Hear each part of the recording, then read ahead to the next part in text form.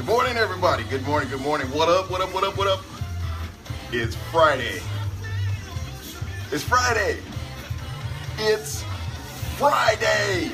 It's your Friday's edition of Treadmill Motivation. I'm so glad that you guys are here. I appreciate you guys. I really, really do. You guys been hanging with me. This is the episode 14 of Treadmill Motivation. Man, we just about ready to do this thing. Hey, Sarah. I think it's Sarah. What's up with you? Good to see you this morning. Appreciate you guys chiming in. Like I always say, share it, share it, share it. Share it with your friends, share it with your loved ones, share it with those that you know need to be motivated today. All right, we need to finish this up because Monday, I got some hot stuff for you Monday. Man, you're going to really love Monday's Treadmill Motivation. I've been working on some things, praying and asking God to give me something new for you, but yet still motivating you and getting you pumped up and getting you ready to go. Let me plug in my microphone so you guys can hear me really well here. Hold on a second. Let's do it the right way. I want to plug in my mic. Hold on a second. All right, hopefully that's better. I hope that's better. All right, is that better? I hope so. All right, hey, Marva, what's up? Marva. What's going on, Marva? You ready to work out this morning? You got that grandbaby over there. You ought to be running around the house. Hey, it's good to see you. Good to see you. Tell Big Willie Will I said, what up? Good to see y'all today. All right, like I said, this is Eminem.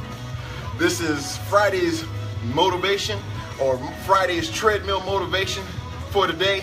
And we're going to finish up 5 spiritual discipline habits that will totally change your life.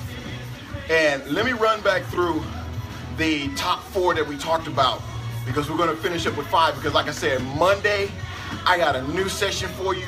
It's hot.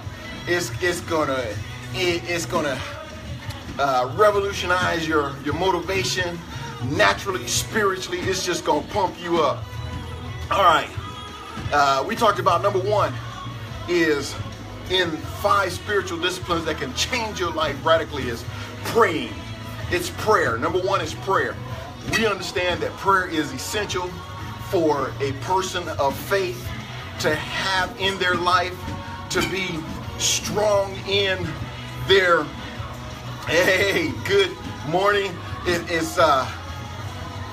It's important for you to have a prayer life. And Terry, what's up? How you doing? And that was number 1. Prayer was number 1. Okay? According to what we just read in scriptures on last week, if you go back and you look at Luke 9 and you look at the 28th verse, the B clause of that, and the 29th verse, where Jesus took Peter, James, and John up to the mountain. They call it the Mount of Transfiguration. But what we saw was Jesus' whole countenance change the moment he prayed. And what I was sharing with you, that if you have a prayer life, the very moment that you get down to prayer and you pray, your whole countenance change. Your situation might not change right then and there. Sometimes it will. Let me put that little clause in there. Sometimes it will. However, not always. So don't expect just because you get down to pray, things are going to change instantaneous. But it's good to have that kind of faith that when you get down to pray, that things will change instantaneous. That's the prayer and the faith that we have in our prayer life. Deanna, what's up? Good to see you. And that's important for those that are of faith to believe that when you do get down to pray, there's going to be a transfigure. Like Jesus was transfigured, there was a change. So you pray and you seek God to know that when you get down to pray, things will change for you. Let me give you, for instance, when I say that God hears the prayers of those that are his children, is the very moment, have to go, all right, bless you, have an awesome day. The very moment that Daniel got down to pray, God heard him immediately and he dispatched an angel immediately. Okay? Now, what held up Daniel's answer to his prayer? The one thing that held up was Satan. Satan is always trying to hinder and block your prayers, or at least the answers to your prayers. But when the angel got there, he says, hey, I heard you and answered your prayer, or sent an answer the very moment you got down to pray. Oh, yeah. But that's our faith. Our faith is to know that God heard our prayer and God has answered our prayer. But we have to wait for the outcome of that prayer, or the answer to that prayer. Just like with Daniel. You know, there's things that are fighting in the heavenlies to discourage you in the natural. There are angels that are fighting on your behalf in the heavenlies. Answers that God has dispatched to you the moment you prayed. There are earthly, or you would say the principalities of this world, holding up those prayers, fighting those angels, trying not to allow your prayers to be answered. So don't be despondent, don't be upset, don't be discouraged because you haven't gotten an answer to your prayer yet. It's already answered in the heavenlies. But the angels are doing what it takes to get you the answer right away. Eddie, what's up, man? All right, number 2 was fasting. That's very imperative to spiritual discipline, and how our lives as Christians and believers ought to have not only prayer, but fasting as well, because it strengthens not only our physical man, but it strengthens the spiritual man as well. So that's very important. So the 1 is prayer. Number 2 is fasting. Number three was scripture reading. Now, you're going to pray, you're going to fast, but you at least need to read. Okay? Read some Bible. Find you scripture that you like. Find a chapter that you like. You know, people always ask, I don't know where to read. I don't know where to start. Well, just start. You know, start in the New Testament. Start in the Old Testament. Wherever you start, you know, just start. And keep it consistent. Have a consistent reading regiment of reading the Word. You don't have to read all day. You know, you can read 5 minutes. You know, take some time out to read maybe 1 chapter. Here, let me give you a good start. Start reading in Romans. Romans is a good boy. Start at Romans. Or start at John. Either one of those. Or if you want to learn about the beginning of the early church, start in Acts. I did a whole 2-year study on the book of Acts at my dad's church. 2 years. We went through the whole book of Acts. And God blessed in that study. I was tired at the end. I was like, I need a break. My mind was just combobulated, you know. As you do something for so long, you just get kind of tired. But you know, it was a blessing. What's up, Robert? Good to see you, man. But here, scripture reading is number 3. You know, like I say, my discipline habits, it sucks sometimes. Now, if you can be real with yourself and you can tell off on yourself, you would probably be the same way. Yeah, my discipline habits suck too. Have a beautiful day. Good to see you. Yes, yes, yes. Deanna, thanks for stopping by. Have a great weekend. Put me on notifications so you know that I'm back on Monday, because Monday, like I said, Monday we getting ready to bump it up. We're getting ready to kick it up a notch, yes. Emerald Lagasse would say on the Food Network. We're going to kick it up a notch. Bam! All right. Number 3, scripture reading. It's important for you to have a good scripture reading regimen in your life as a believer. You know, read the Word of God. Strengthen your mind, strengthen your heart, strengthen you naturally, strengthen you spiritually. It's important to elevate your mind in a way that God can use you. And the only way that God speaks to you, well, I won't say the only way, but one of the ways that God speaks through is through His Word. And it's important for you to hear Him through His Word. Yes, we hear Him through prayer. We hear Him through other methods. We hear Him through our dreams, because that's one way He can speak to you is through your dreams. But one physical way that you can hear God is through His Word. All right, that was number 3. Now, number 4. Number 4 was worship. Oh, how important it is for us to worship our Creator. How important it is it for us to give God His due. Worship to a Christian's life. It's imperative if we're aiming to be like Christ or be Christ-like. People say, I want to be like Jesus until the trials come. And then it's like, I'm not trying to be like Jesus anymore. Christopher, what's going on, man? It's like, well, you just said you wanted to be like Christ. What's up? But when the trials and the tribulations come, We're like, no, I think I'll check out. I didn't sign up for this. But you did sign up for this. The moment you accepted Christ in your life, you signed up for everything that he went through. Now, granted, nobody's going to put you on the cross physically, but you do got to have to bear your cross daily. So when you at your job, those are times of crucifixion. People are on your job, they don't like you because what you stand for. They don't like you how you look. They don't like because you think you all that. Well, as a Christian, you should think you're all that because, one, you are a child of God. So you ought to think that you are all that.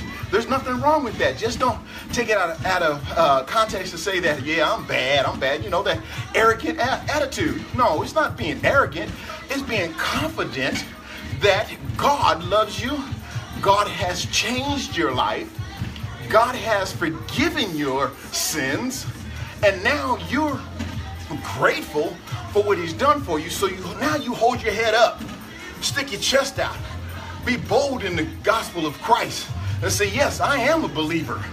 Yes, I am a Christian. Yes, I am a child of God. That's not being arrogant. That's being very confident. All these people out there in the world system, they're confident in what they're doing. Sharon, how you doing? They're confident in all that they're doing. Why can't we as Christians be confident in what we're doing? It's amazing to me. It's very amazing. Hey, what's up? I can't see that. All I see is Luck at the last name. Hey, good to see you. I tell you, I can see so much until I get my glasses on, my reading glasses. So I just say hi to y'all that come in if I can't see your name.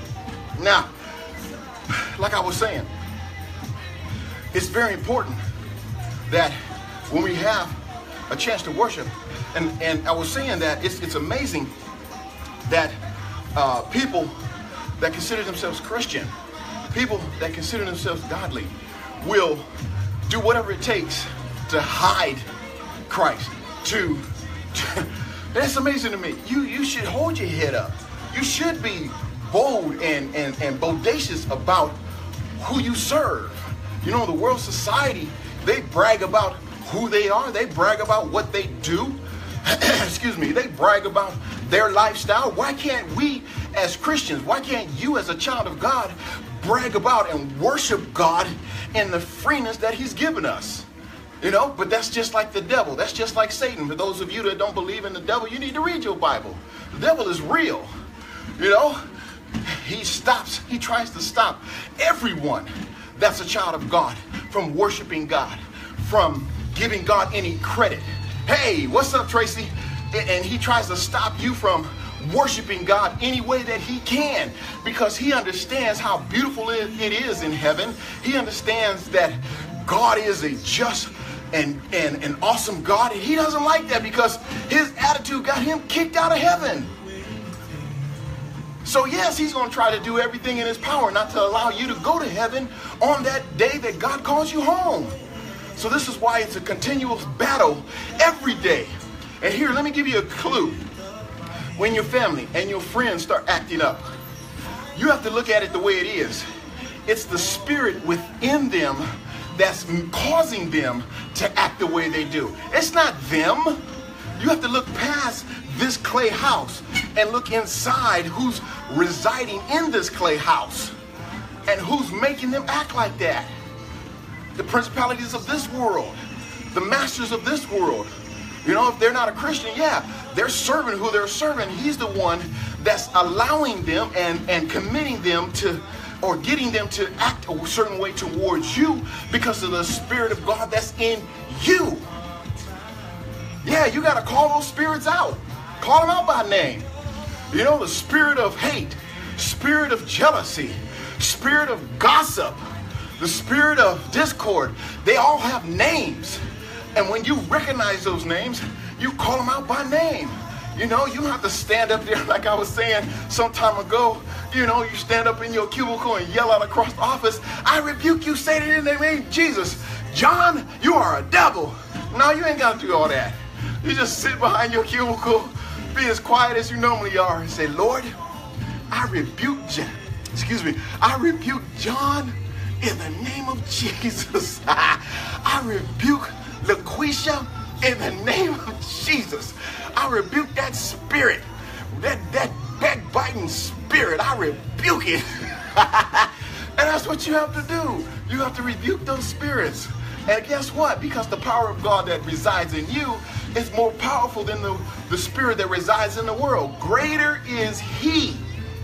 Greater is he that is in you than he, excuse me, that is in the world.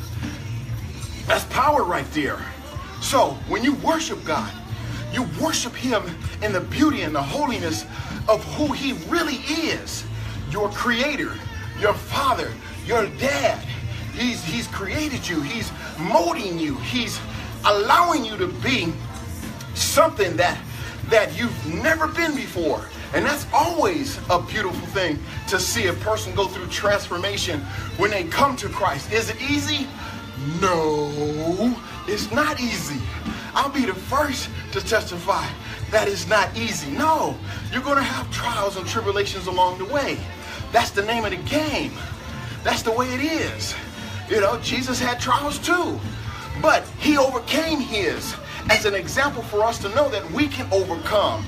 Yeah, he was the Son of God, okay, but in his earthly form, he was still a part of mankind. And so whatever mankind dealt with or was going to deal with, he overcame, excuse me, to let us know that we too can overcome. And through our worship, like I say, number 4, through our worship, we can and we shall overcome. But you have to worship God in the trials. You have to worship God in the temptations. You have to worship God in all of the adversities that you're going through. You still gotta worship him. Okay, people are not going to agree with you. Worship him. People will talk about you. Worship him. People won't support you. Worship him. Oh, can you hear me? If you hear me, type worship.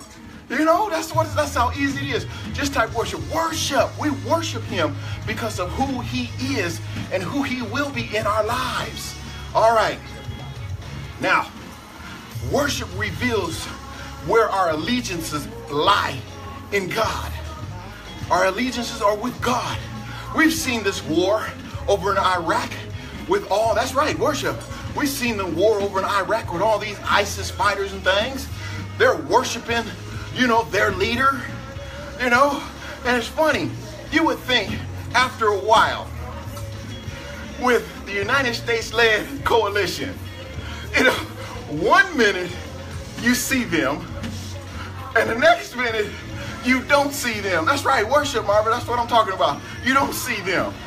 And I'm like, okay, you guys are in a battle that is proven to be a lost war, right?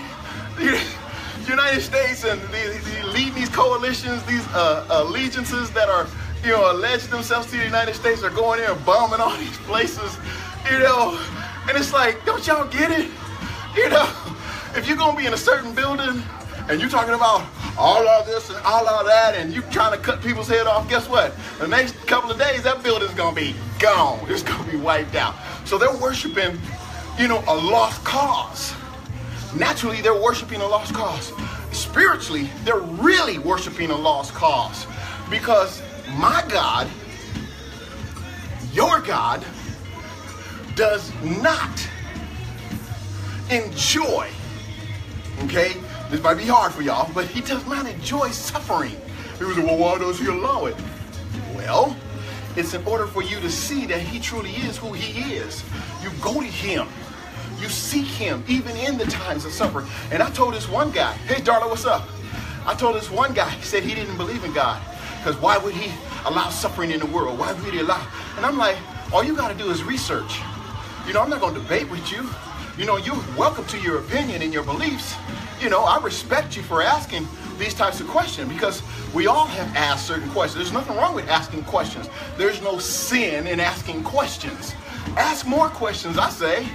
You know, if it's going to get you the answers that you need, ask as many questions as you possibly can think of. Nothing wrong with that. If somebody in church is offended by you just asking questions, there's something wrong with them. You should be able to ask questions in a respectful way, though. So he's going to bust out on my wall. My thing is, if you're going to bust out on my wall and I didn't invite you to come into the conversation or comment in a derogatory and disrespectful way, one or two things that will happen. One, you might get chopped off at the knees. That's the first thought of mine. Chop you off at the knees. Two, I might defriend you. Just wipe you out. I said no. But there's a third thing. There's a third clause. Is love you into the kingdom. Love you in the midst of your rudeness. Love you in the midst of your trying to be disrespectful and shine light on your beliefs. So I'm gonna love you into the kingdom. So what I did, I told him, I said, you know what? I appreciate you asking questions. I don't, dog you. I don't just debate with you and stuff. However, I will share with you what I've learned over my lifetime. Bro, what's up, man?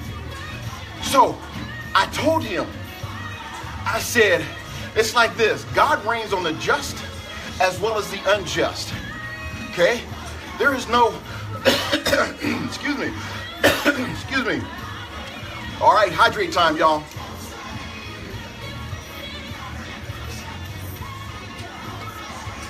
All right, back to the point. There's no respect of person with God, okay? And I told him, I said, being that Jesus is the Son of God, okay? How many parents do you know that will allow their son or daughter to suffer in a way that Jesus suffered if there wasn't some type of love undergirding what he was doing? Okay? We talk about all these storms. We talk about all these accidents. Look at the fires here in California. I live in California. Land of the earthquake, land of the summer fires. Some of y'all live in Oklahoma, where there's land of the tornadoes. You got Tornado Alley.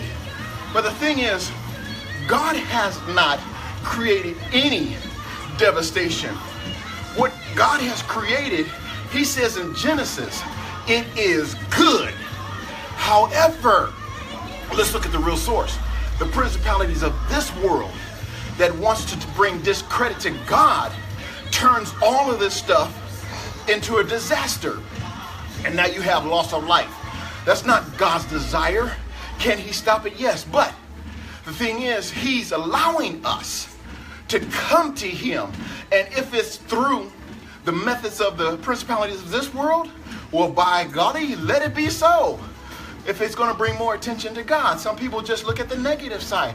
Don't be a pessimist. Don't be a spiritual pessimist. Be a spiritual optimist and look at the bright side of it. Look at the good side of it. Kevin, what's up? Look at the side that is right instead of the side that's wrong.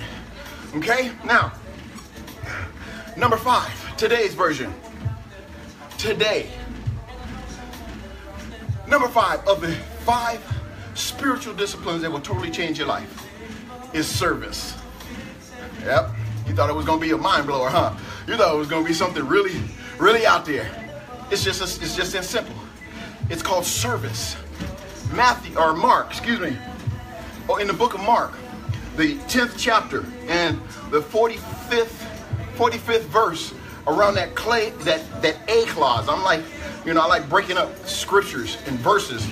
Usually when you look at them, because the way I've been trained in college, when I see a verse, it's like I automatically see outline. I see A, B, and C, and I see subtopics and things like that. It's just the way I've been trained. And you can train yourself when you read the Bible. Don't just read it, dissect it. Don't just take it and just read through it, but take it verse by verse, line by line, and dig in and really understand what it's saying to you in practical applications. Okay? But Mark 10:45, and A clause is, even the Son of Man did not come to be served, but to serve. So number 5 is service. This is one activity not often seen as a spiritual discipline. Okay, because most people think service, how is that a spiritual discipline? Well, you're about to find out. But if we are to live like Christ, if we are to be like Christ, then service, the act of service, cannot be seen as an optional exercise. Okay? Our regular practice as a Christian should be to serve. It should be serving, because we are servants of the Lord. We are servants of Christ. So we come to serve. Hey, Kev, thank you, man. Appreciate it. We come to serve. So everything that you do should bring some type of glory to the Lord. He's giving you certain gifts and talents. Showcase those gifts and those talents. Okay? Now the world sees your talent. The world sees your gifts, and they want to use your gifts in a way that doesn't bring glory to God. But even while you're working in the secular realm, okay, yeah, you got to get paid. I understand that. You got to make that paper. But while you're there in that secular realm, you can still bring glory to God. Even in the midst of you making that paper. Ain't nothing wrong with that. Got to make that paper, man. Make that paper. So, we're bringing attention to God through our service. Okay? I heard somebody tell me they were in leadership position. And this really hurt my heart. Because I had thought to myself, well, how is that a good leader? Because they said, you know, people don't tell me what to do. I tell them what to do. I'm like, okay, I can understand that in certain dialogues and certain aspects of it. But that's kind of a bad attitude to have as a leader, that you tell people what to do. No, how about suggesting? You know, we delegate, yes. But when you get to that attitude that you're not serving, you're not going to help because of your title, that's not a servant. That's a dictatorship. Service is all about giving of yourself. Service is about sacrificing yourself. Service of a good leader is about giving of yourself. Okay, it's one thing to be a leader, but it's another to be a leader that serves. Jesus was a leader that served. Okay, so those of you that are in leadership position, humble yourselves. Bring yourself under subjection of what the Word of God says about you serving. Yes, you are a leader. Yes, you are due your respect. You know, give honor where honor is due. But if you disrespect that honor, guess what? You're not going to get any honor that's due. It's just that simple. Now, it's not only something Christians do to give back to society, okay, your service. It's not the only thing that you do to give back to society. It's also a heartbeat and the pulse of our call to discipleship. That's the heartbeat of our call. That's the pulse of our call, is to be out in discipleship. We're out there discipling. You know, discipline, discipleship, disciple, right? However you look at it. That's why I say my discipline sucks sometimes. And this is why I'm in a position, or I'm positioning myself in a way to hear exactly what I'm sharing with you as God has given it to me. You know, it's just not I'm just telling you what to do. No, we're in this together. We're working out. Hopefully we're working out together, right? You are sweating.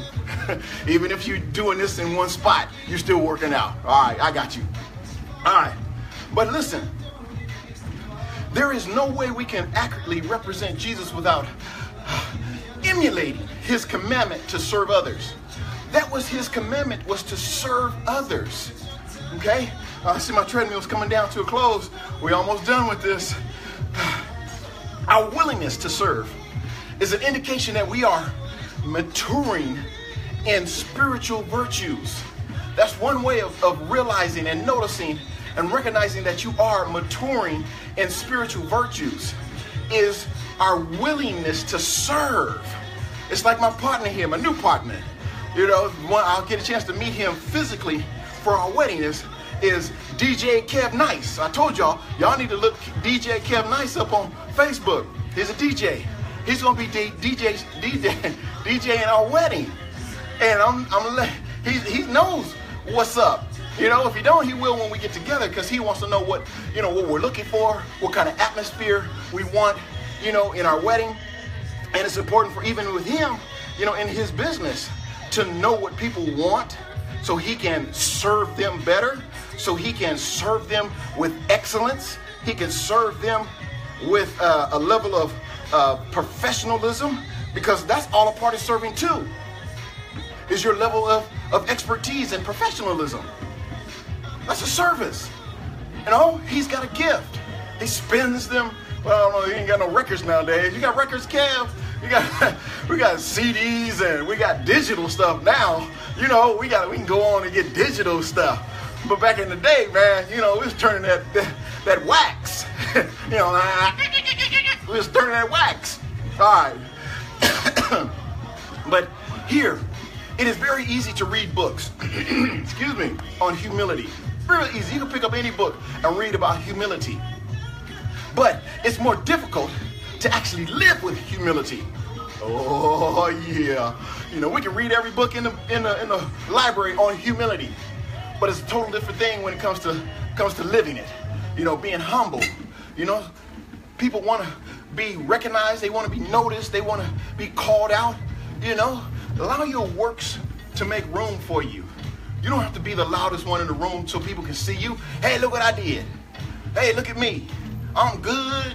Check me out. Check me out. No. The humility part of you will slap you in the back of the head and says, calm down. Relax. They'll see your works. They'll see your service. They'll see your talents. Then they'll bring you to the front of the room.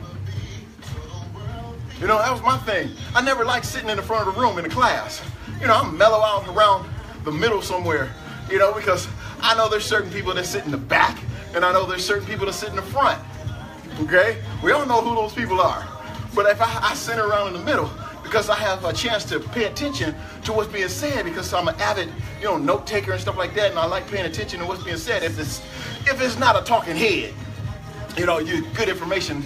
So, you know, I center around in the middle, and then once, you know, you do the work, the professor sees your work, they'll recognize you in front of the whole class. You ain't got to tell people, you know, I'm good, I get straight A's, whatever. Your works will make room for you. Your gifts will make room for you. So relax on that side. Be humble. Service is a tool that God uses to teach us virtues that can't be learned from a textbook. There are a lot of things that you cannot learn in the textbook. Okay? Now, I'm not telling you stop reading. That's one of the goals that, or what should I say, one of the workout things you should have in your regimen is reading, because it's very important to read. However, there are a lot of things you can't learn in a book. A lot of this is personal experience that you learn. Okay? So this only comes from the school of experience. Yeah, hey, Rosemary, how you doing, sis? It comes from the school of experience. A lot of the stuff that we go through is from the school of experience. Now, I can definitely write a book on relationship. You think? And I just might do that. You know, there's a book that God had placed in my heart about the stuff that I was going through called Prisoner of My Pain. So look for that, because once God finishes with me on writing that, I'm just putting it out there. The pleasure, or the prisoner of my pain, of what I've dealt with over my life, dealing with certain relationships, and why I got into certain relationships, why I allowed myself to get in certain relationships, and how I analyzed those relationships when they ended. People need to know the backstory. You know, they always see the front story, but they don't know the backstory. I got a serious backstory. People say, tell your story, tell your story. Well, until God releases me to tell the whole story, then I'll tell it. Okay? There's some things you just don't need to tell people, because, you know, they just gossip juicies. You know, they just wait for something to talk about. You know, it don't matter what it is, they still gonna talk about you. But be selective in what they talk about. So it's called Prisoner of My Pain, at a store near you. Now, the beginning of the, yes, as we started this 5-step spiritual disciplines that will change your life. I started out talking about at the beginning of the year and how we have those, what do they call them? New Year's resolutions, I'm sorry. They have those resolutions. Now, at the beginning of the year is always a great time, an opportunity for us to recommit ourselves to our walk with Christ. Now, why do we have to wait until the first of the year? Every day is a new day. we can start every day an opportunity to recommit ourselves to the Lord. You know, Paul says, I die daily. Okay, well, if he dies daily, he understood that, you know, he had to die to the worldly things of this world, the fleshy things of this world. Who's that? Doctor? No, I can't see that. There's blurry. Manchester? I guess it is. No, that's not right. Woo. I'll just say, hey, doctor. Because I definitely can't see that. It's blurry. All right.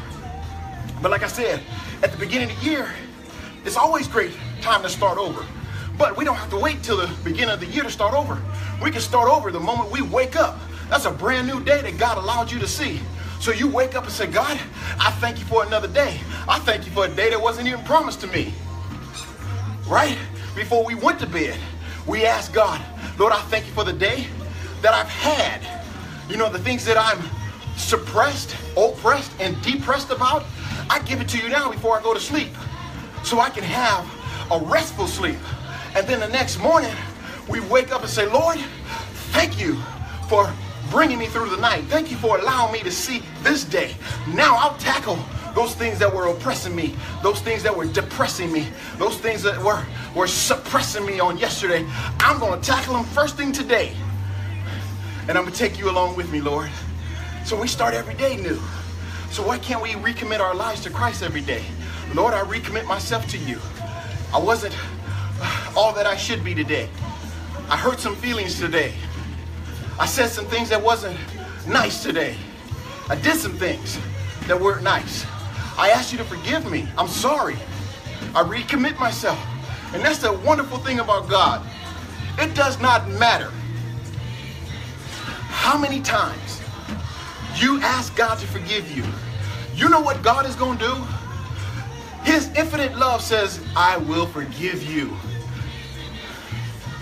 Then he says, after you start thinking about some of the stuff you've done, you ask to be forgiven for, you don't forgive me for this. And God says, I've already forgiven you and thrown it into the sea of forgiveness. I don't even know what you're talking about.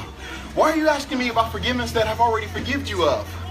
But that's the physical side of us. That's the nature side of the natural side of us, is to always remember the negative and the hurt about our lives. But once we give it to God, God takes that and he throws it out into the sea of forgetfulness.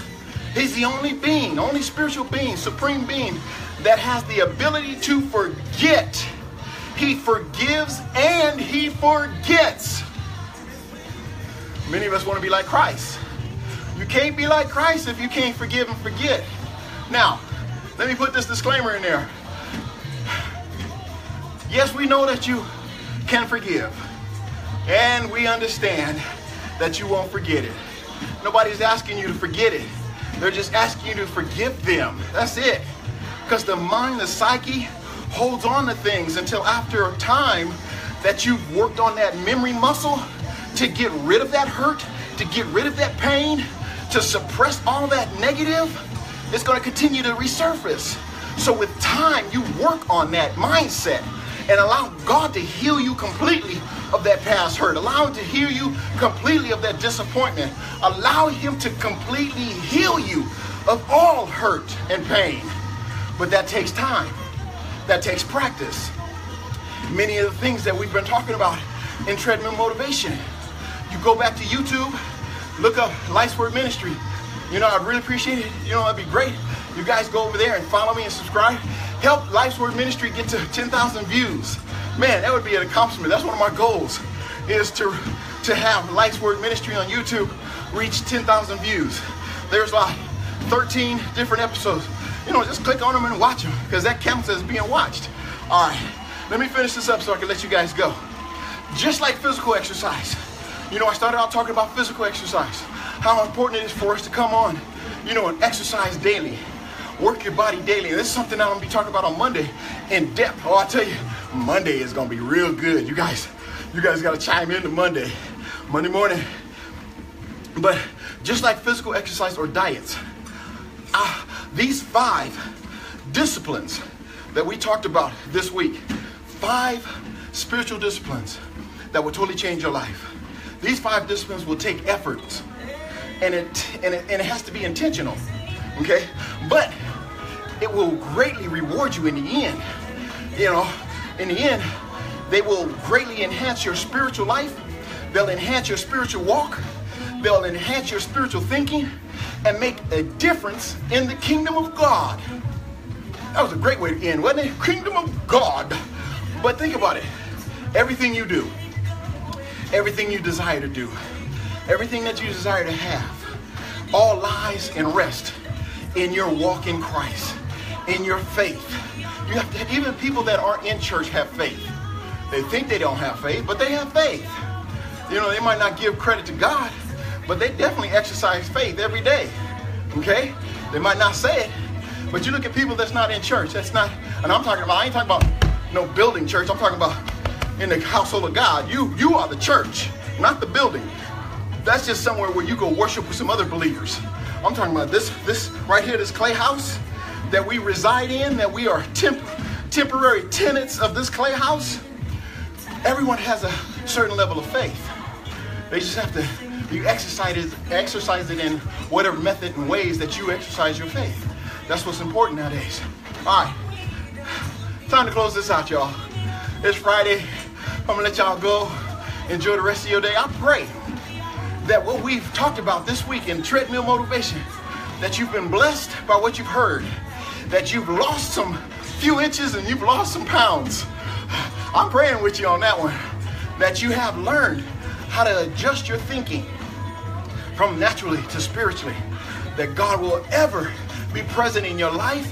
He will cover your family. He will protect your children. He will just put an umbrella of spiritual protection over you and your family. I pray that God continues to walk with you, that he continues to show himself true to you.